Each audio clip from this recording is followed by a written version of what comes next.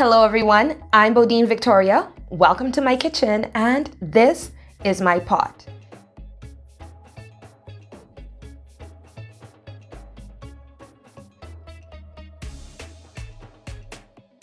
Today I'm so happy to bring you this international taste and it is sponsored by none other than Showman E-Bistro. Showman E-Bistro is a weekly meal kit service that curates international food experiences with each box. Enjoy international cuisine from your kitchen with Showman's pre-packaged and pre-portioned ingredients, which feed a family of 4 a minimum of 7 meals per person. Showman E-Bistro is committed to supporting Bahamians by sourcing produce from local farmers and is a pro-social sponsor of Hands for Hunger.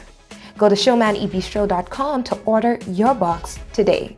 And now that we have our Showman box and we have our Showman pot, this week we are in the land of Manish water, ackee and saltfish. One of my personal favorites that I have been jonesing for is a Jamaican hot patty, steamed fish and okra, and of course, if you like spice, the gal them got the pumpkin. So let's see what we are going to be making.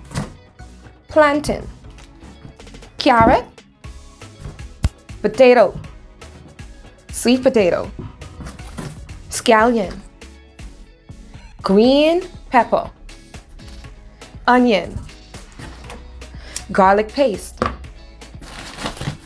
thyme, allspice, cinnamon and bay leaf. Ooh, we got ginger and scotch bonnet, browning, apple cider vinegar, and today we are going to make my version of Jamaican oxtail. Now that we know that oxtail is what we're going to be preparing, let's begin by saying I'm making a Jamaican inspired oxtail, okay? I like my way of doing things. I also love the food of Jamaica, and so I want to marry the kind of Bahamian taste along with the Jamaican taste, and we're going to turn it into something beautiful. The first thing that we're going to do is we're going to prep our oxtail. Begin by rinsing your oxtails in cool water. Then carefully remove the yellow fat that is deposited around the edges. Rinse with apple cider vinegar and massage it in very rigorously. Then re-rinse your meat. After that, you should be ready to begin your recipe. Now that we have our oxtails clean, it's time to marinate them. And we're going to be going for a sweet, kind of savory kind of flavor. And I'm going to be developing these flavors very slowly because oxtail should not be rushed. Okay, our oxtail is here and it is ready. We're going to start with the onion. After the onion, we are going to mince some ginger. Then we're going to take the scallion, cut it up, add it to the bowl, cinnamon, then nutmeg. We also want to use a little bit of onion powder, some allspice, but ground allspice is better, some ignite for the pepper, salt to taste. Then we're going to add a tablespoon of garlic and our 2 tablespoons of brown sugar, 2 tablespoons of browning, thyme to taste, and of course we want some bay leaves for flavor, and 2 tablespoons of Worcestershire sauce. Then we're going to mix that rigorously. Is beautifully marinated. We're going to cover it with a bit of plastic wrap. We're going to let it sit in the refrigerator for about 30 minutes to maybe about an hour, and then I'll show you how to infuse the flavors. But right now I'm going to oil down the skin of my breadfruit. I'm going to cut it right about here, and I'm going to stick it inside the oven. I'm going to let it roast, and we're going to do some ground provisions as well with our oxtail, simply because it tastes good. Our breadfruit is roasting in the oven, our oxtails are marinated, and now it's time for us to sear them and get this cooking process started. What we're doing right now is we are searing our oxtails. This is to release some of the flavor, but it's also to give it kind of this beautiful brown color on the outside. Because of the method that we're going to be using to cook today, we definitely want to ensure that we get the most flavor from our meat.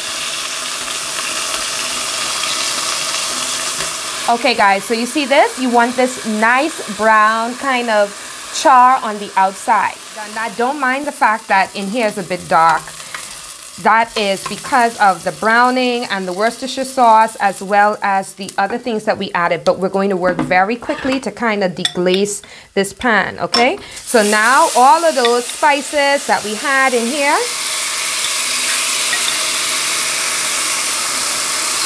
we're just gonna add these to the pot as well. I'm not gonna throw all of the marinade in, okay? We're gonna need all of this flavor in here, all of this.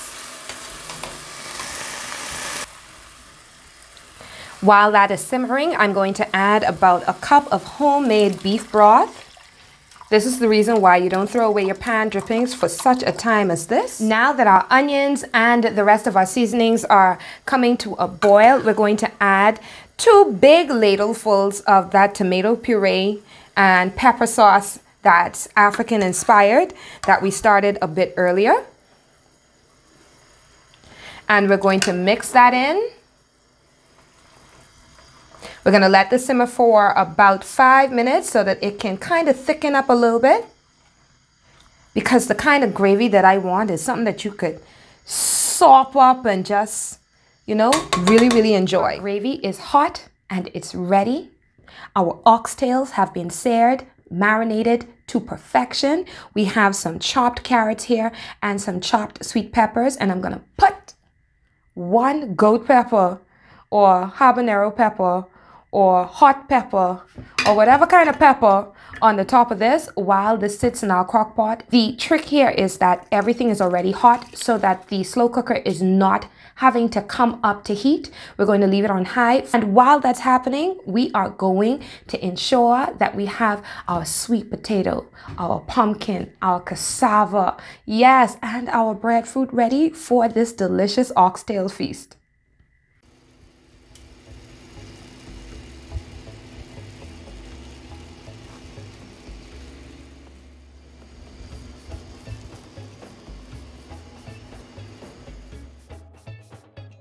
Our oxtails are succulent and falling off of the bone. They are delicious, a little bit sweet, a little bit savory, a whole lot of spice, and a whole lot of love.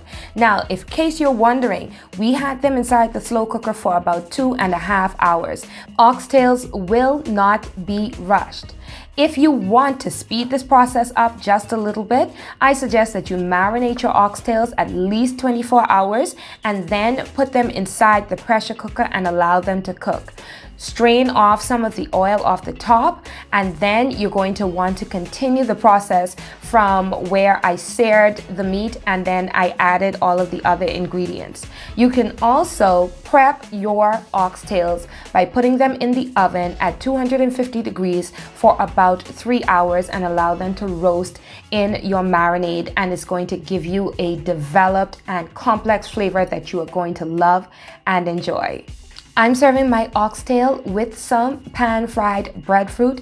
We roasted it in the oven first and then we fried it in some garlic butter to add to the flavor profile. And then we have some steamed vegetables, the pumpkin, the plantain, the sweet potato, and the Eddie potato, as some people may call it. It is all a great meal, provisions, as many people in the Caribbean call it, and I can tell you that I absolutely love it.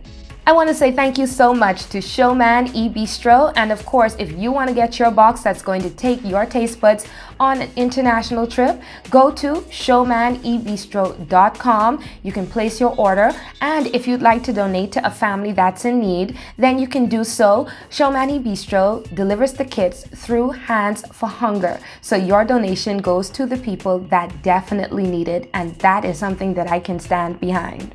Until next week, I hope that you have enjoyed this edition of Bodine Pot International Taste. After your food done cook, don't forget, don't let any and everybody dig up in your pot. Tell them get their own Showman box. Want to try this one? Just look at how this comes off of the bone. Look at that. Just like